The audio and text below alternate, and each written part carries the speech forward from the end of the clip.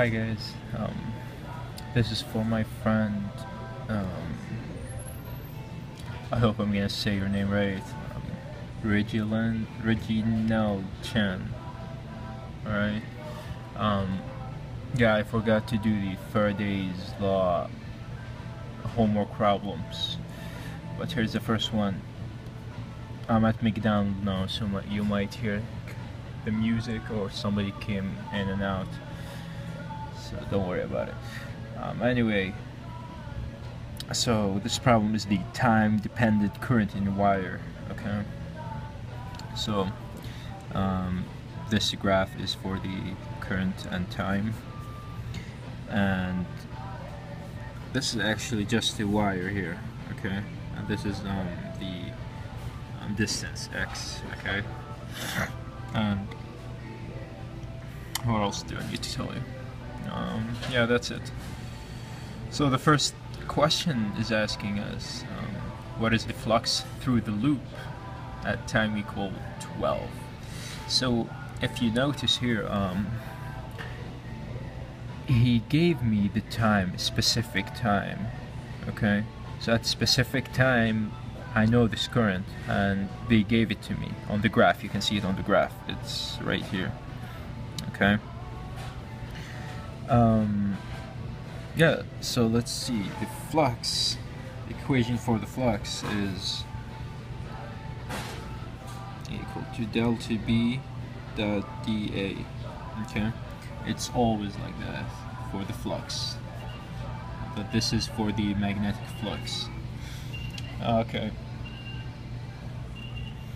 alright, so what is the magnetic what is the magnetic field from a wire? Well, let's use the, what's that guy's law?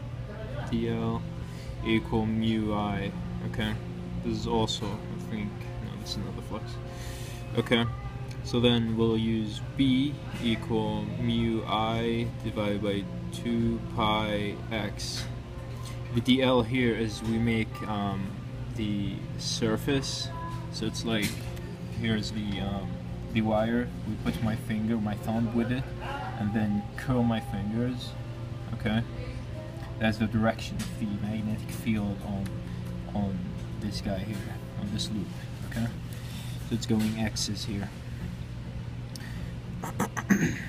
Okay, so let's put this guy here. So magnetic flux will be the integral of ui divided by 2 pi x dA. Okay, so we need to change the dA in terms of x. Okay, because it's easier, I think. Okay, so if you look at here, a simple dA, like let's say this is dA, the whole thing, like it should be small, very small, but it's the same as dx times the w, which is the width. So this small dx and the width here. Okay, can you see that? Yeah. So yeah, we can change the dA to w times dx. Got it? Alright, so from here we go and say that the flux will be equal to the integral of mu I divided by 2 pi, and then it's going to be, let me get dx over x. Okay, so now let's integrate this guy. So this are constant, and I can say that the current here is constant because they said at what time they want it. Okay, they said at the time equal whatever it was. Okay, they gave you the time. Okay, so the flux has a value at that time. Okay, yeah, where was I? Yeah, so mu I w divided by 2 pi, and when you integrate this guy here, dx over x, you'll get ln x. Okay, cool. And then I forgot the integration. The integration will be from, you can see, from d, this distance from here to here, to d plus l to here, to d plus l. Okay, so to d plus l. So it's gonna look like ui divided by 2 pi, and then don't forget the w, l divided by the what was it, d plus l divided by d. Okay, the I is the one that they gave us here, and we have the w, which is the width, the width or the height, and we have all these. Okay, so you'll get a value for this flux. Cool. And mine was the 10.71 times 10 to the negative 7. Okay, this Tesla per meter squared. Cool. Alright, so question number 2 is asking what is the EMF?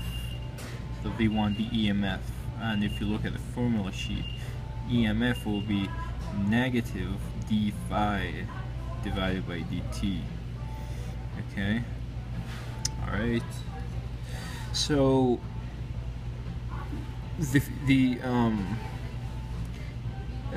what does it call, the phi, the flux here is the same as the one before. Okay, so let's use this, which is this result here, which is ui omega divided by 2 pi ln d plus l divided by d. Okay, but this time we need to differentiate this with respect to time. Okay, because d phi is with respect to time now, so we're gonna do d over dt.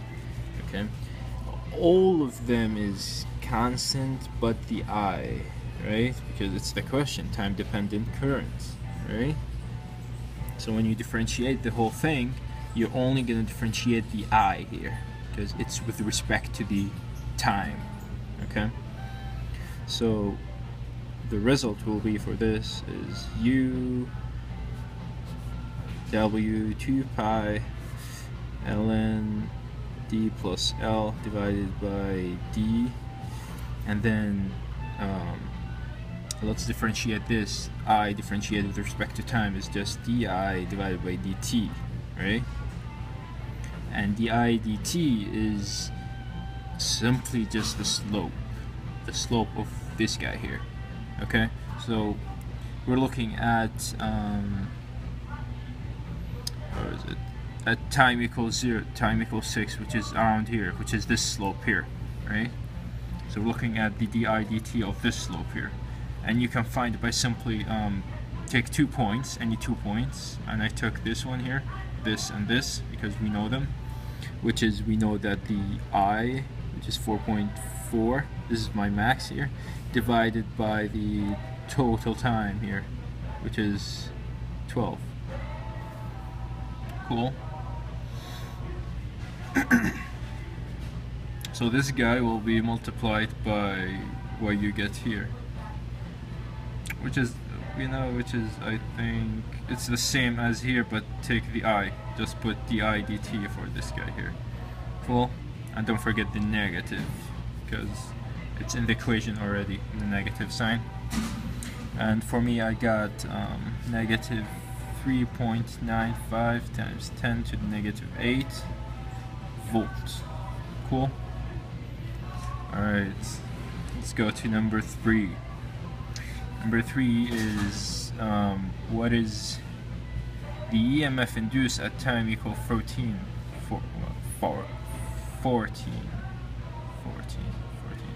So at time equal 14 is going to be around here, somewhere here.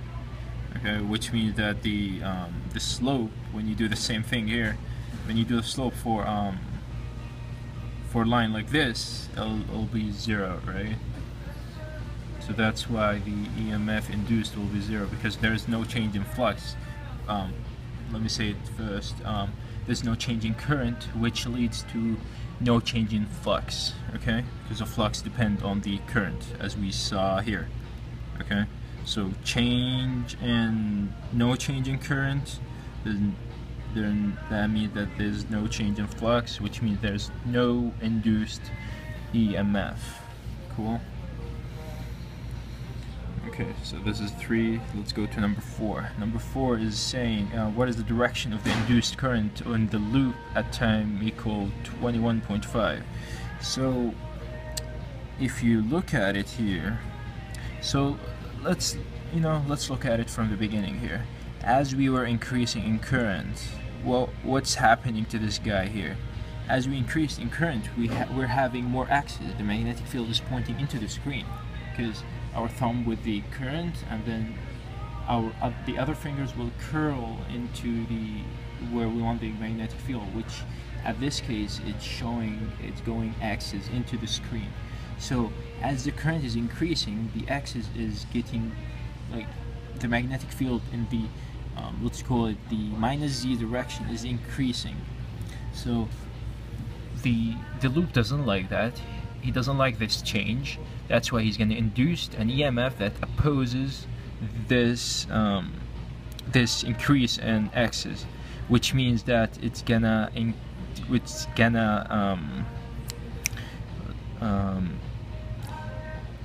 make a current that is where it's gonna go. It's gonna go this way or this way. What do you think?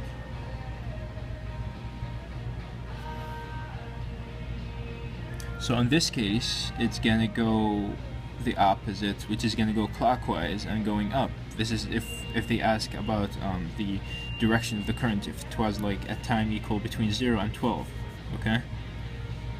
Right, between this, like this slope or this slope, it's gonna be going up. We're gonna need more dots, okay? Dots, which means that magnetic field in the going up, okay? But in this case it's going down, so it's losing axes, right? But it doesn't like this change, so it's gonna make more axes, which is clockwise. Our fingers curl with the loop, and then my thumb is pointing into the screen, which I need more axes. I don't know if that makes sense, man. Okay, so it's gonna be clockwise.